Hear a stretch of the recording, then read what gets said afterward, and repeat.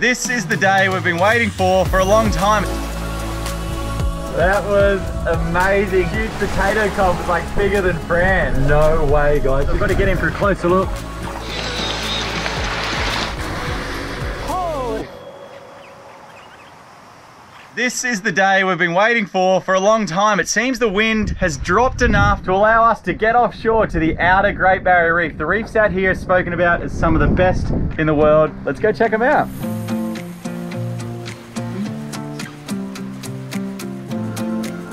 Made it to the reef. A little bit bumpier than we would have liked, but we've made it to the outer Great Barrier Reef. And it looks like we're the only ones out here within miles. Let's get in there. The viz looks nice, although there is like a wave breaking at the moment, so we're kind of feeling like we should have brought surfboards rather than snorkeling gear. It's a bit rough on the outside, but hopefully we can get into this little protected bay here. Last person in sinks.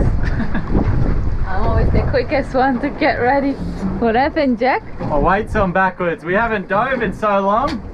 Getting everything all mixed up. Looks like he's gonna stink. See you in there.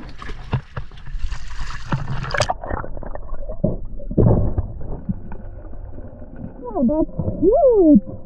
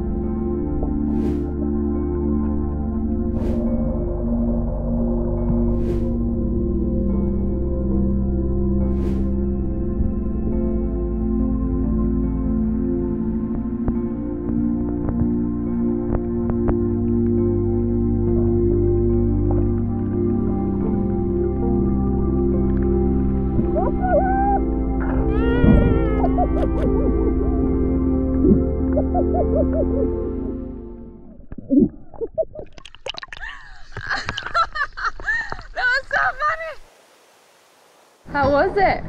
That was amazing, hey? That huge potato cob was like bigger than Fran. It was. I know. I went to wave at it and I reckon it thought it was going to eat my fingers. It came right up. That was really, really cool. So many friendly and tasty fish in there. Yeah, it's amazing to see. So nice to see those colours again. The beautiful blues of the Great Barrier Reef. What time is it? It's time to go catch some fish. We've now moved, I just spat all over the camera. It's time to go catch some fish. We've just moved about 20 miles to the north. This area here, we're allowed to keep fish, so fingers crossed we can find something on these bombies and have a bit of a cook up this afternoon. Sounds good.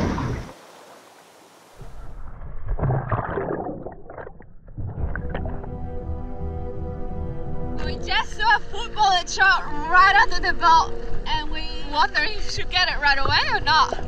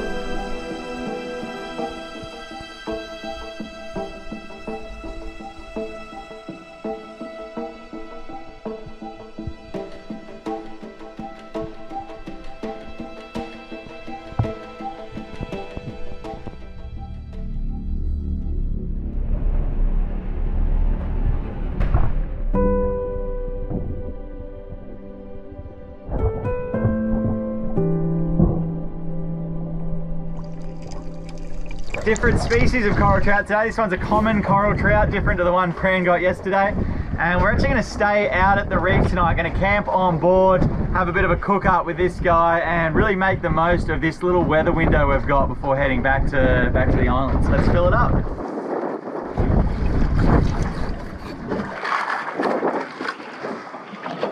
Don't you dare. Say your last words. Yeah. Fish on! Fish on, that didn't take long. As soon as this bait hit the water, just thrown out one of the little bit of offcuts with a bone on it. Let's open. What do you think it is? Spangle? It's not really fighting like a spangled emperor, but I'd like it to be. It's fighting a bit like a shark. Looks like a good fish. Oh, what? Yellow lip emperor. Oh. He's hooked in the guts, that's why he's fighting oddly. What a beauty, eh? Yeah. Yellow lip emperor. One of the most elusive fish to chase on the reef if you're spearfishing. They're so challenging. Beautiful yellow lip emperor. We'll let him go. See you, mate.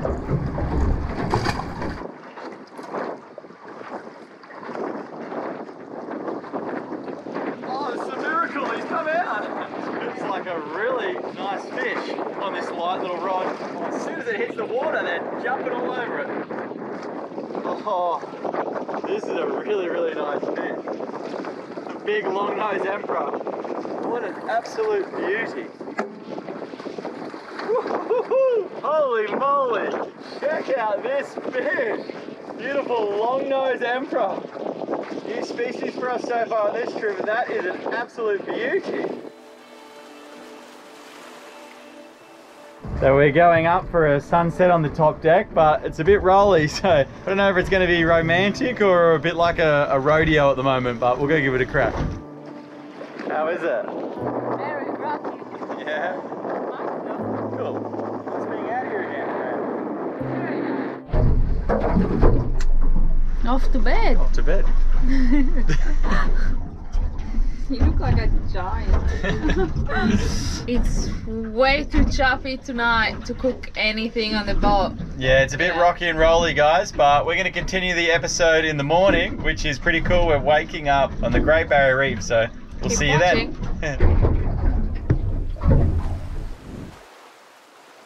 So the best thing about sleeping out here on the reef is you get to wake up right on the reef. It makes up for the rocky and rolly night where sleep isn't all that good. But right here looks like a beautiful place to jump in. Looks like there's some caves and swim throughs this whole edge. So we're gonna jump in and see what's going on down there.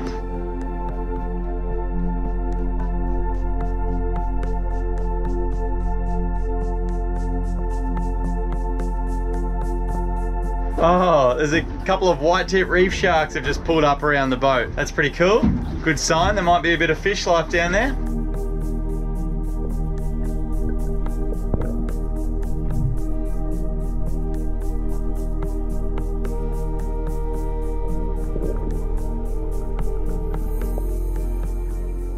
All right, that wind has actually started to pick up a little bit now, and to get back to base camp, we've got to head straight back into it. So we're gonna get going now before it picks up and gets any worse, and we're gonna have one hell of a cook up back there on the islands once we get back.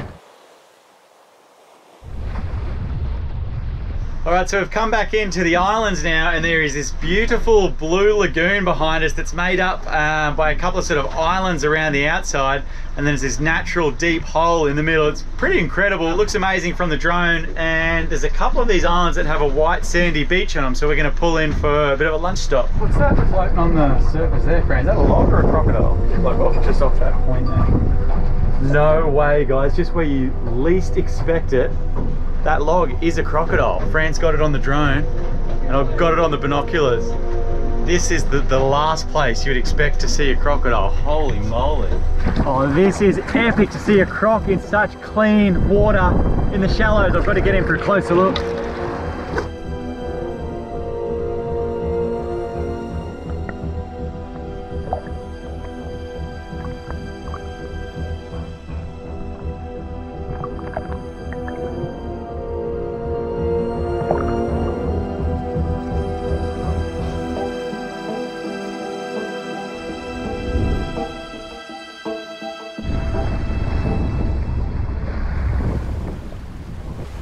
Let's go ashore and have some lunch. I think that crocodile must have just been perched up here in the sand doing some sunbaking, and what Beautiful little island he's chosen, sort of out of the wind, nice and peaceful until we rocked up, but oh, such a shame. I thought that was going to be a great opportunity to swim with a nice sized crocodile in some crystal clear water, but we tried and tried and tried. It just didn't quite work out. We were having the drone in the air to try spot him and I was swimming over, but unfortunately it just didn't work out. Sorry Mum. Mum's one rule was, Jack, no trying to swim with crocodiles, so sorry Mum. But didn't work out, so maybe another day.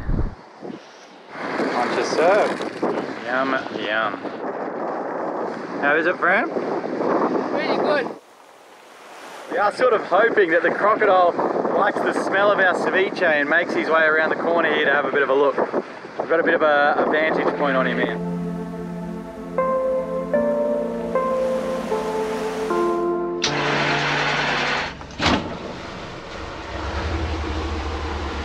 Bye. So Jack has gone to look more into why and where the crocs are here in the crystal clear water, and as usual it's my turn to cook. So tonight in the Back to Basic Beach Kitchen we're going to have a couple of things. First, some coral trout sushi bite and coral trout popcorn. Let's see how I go. But first let's get the fire started.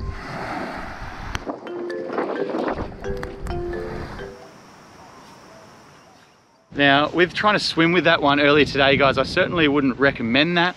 But I'm sort of the opinion that if the right crocodile is in the right area and you approach it the right way with the right body language, then I think I'd get the chance to do it. Now, while it was a complete shock to see that crocodile out in the clear water, it's actually this island that has got the highest number of recorded crocodile attacks anywhere in Queensland, which is crazy. And one of the reasons for that is just behind me here. So crocodiles can smell fresh water, they can smell an estuary system for miles and miles, and they'll travel large distances to get to that.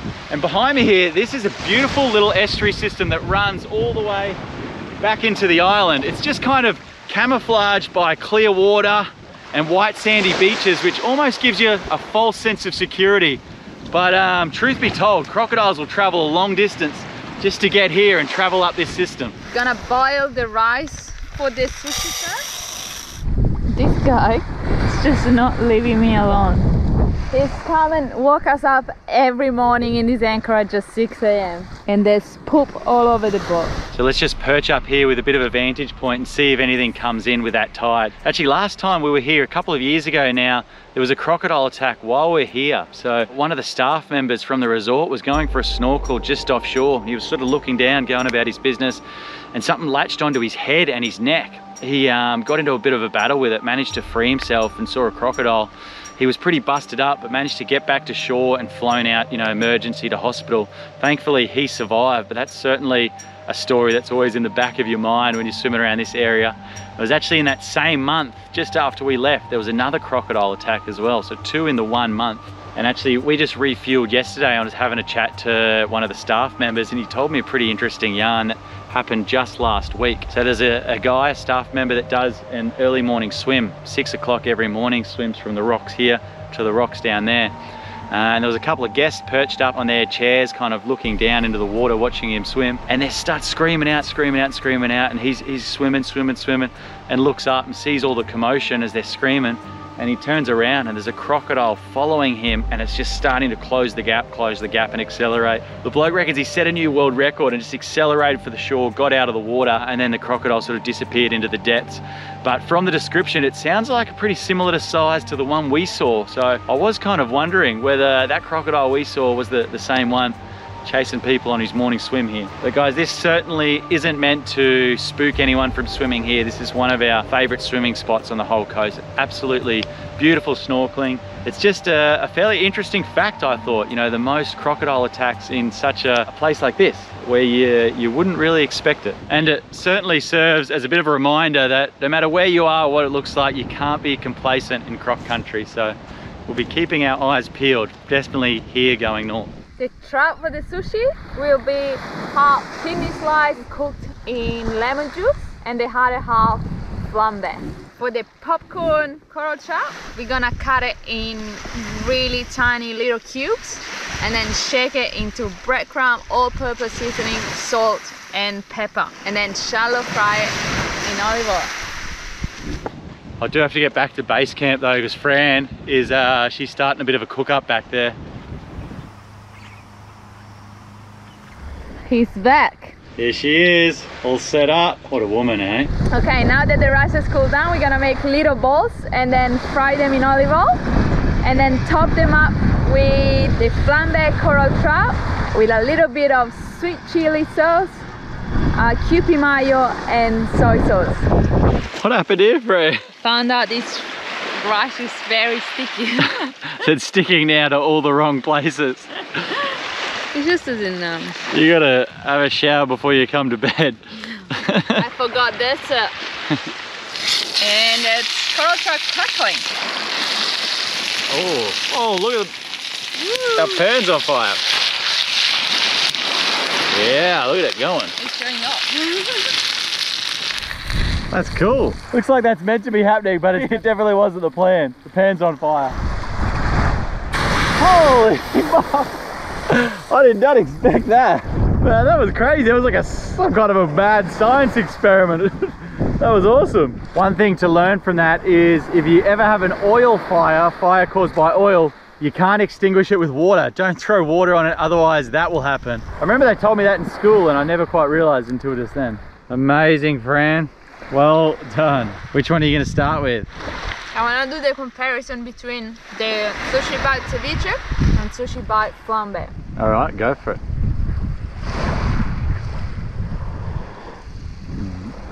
So this one is the completely raw fish. No? Flambe. How's that one, Fran? This one is really good and the fish is very delicate on top. And this one is even better. Better? Nice. I was scared the lemon was gonna overpower the sushi, but overpower the sweet chili sauce and the wasabi and stuff. But nice. Can't wait to try it. Pork crackling's always my first, hey. I love it, the trout crackling. Coral trout crackling. Well done. And then popcorn coral trout.